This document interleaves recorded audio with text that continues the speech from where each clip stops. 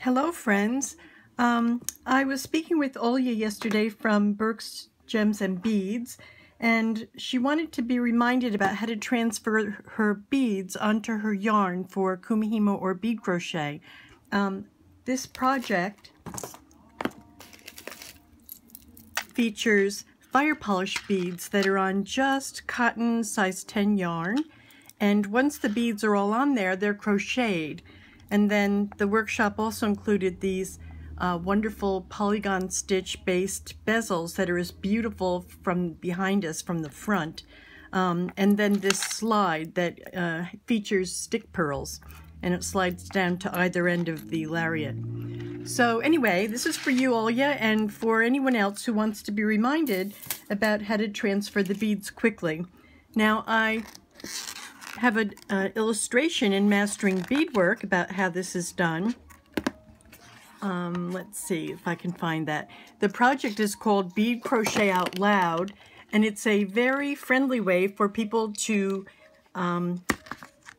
conquer bead crochet if you find it daunting or frustrating.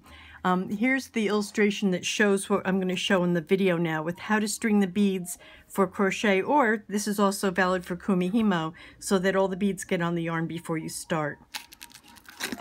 Now, some of the bead crochet projects are right here on my bench, so I'll show them to you.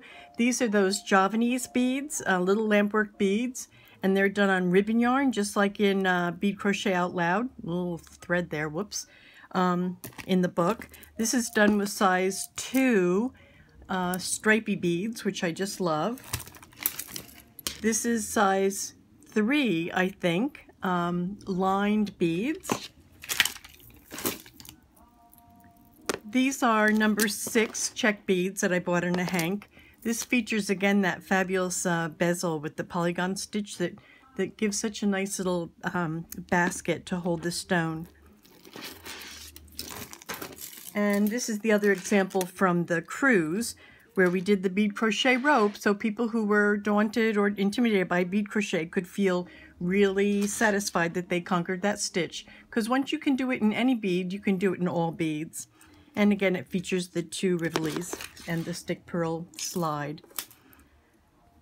Okay, so we're going to start by having a hank of whatever bead you're going to use. This is a hank of 3mm fire polish, but it could just as easily be a hank of check beads in any size.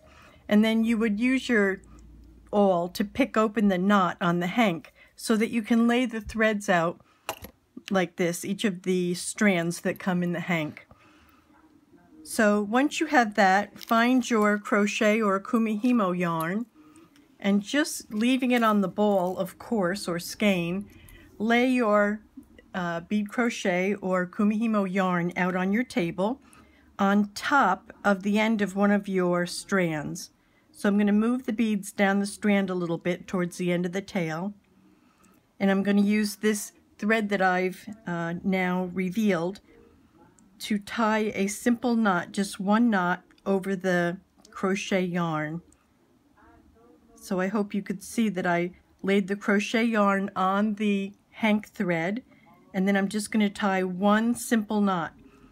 Don't make a second one, as tempting as that is. If you make a second one, it frequently doesn't allow the bead to slide over the yarn. So now I pick up the other end of the string of fire polish or whatever your bead choice is, and I slide just a few beads onto the bead crochet or kumihimo yarn. So you're tempted to just hold the end and slide them all, but resist temptation, because I have found that that doesn't work well. Often the knot comes undone and everything spills on the floor. So just be comfortable to just move a few down at a time, but you can see that it works much faster than picking them up with a needle and thread.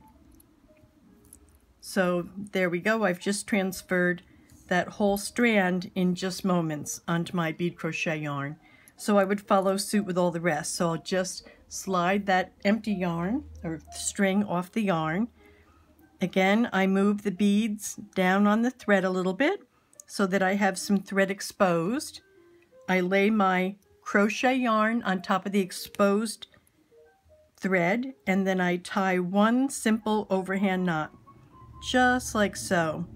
Just one knot, I pick up the other end of the hank and then just transfer a few at a time onto the bead crochet yarn.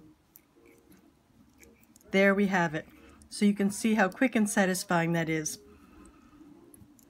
So I hope you have fun with your bead crochet projects. If you haven't tried bead crochet yet, for goodness sake, give it a whirl, because it's just fantastic. And it's a wonderful portable project to take with you in the car, or of course if you're not driving. It's very satisfying. Well, thank you for joining me today. I look forward to beading with you again. That's all for now. Bye.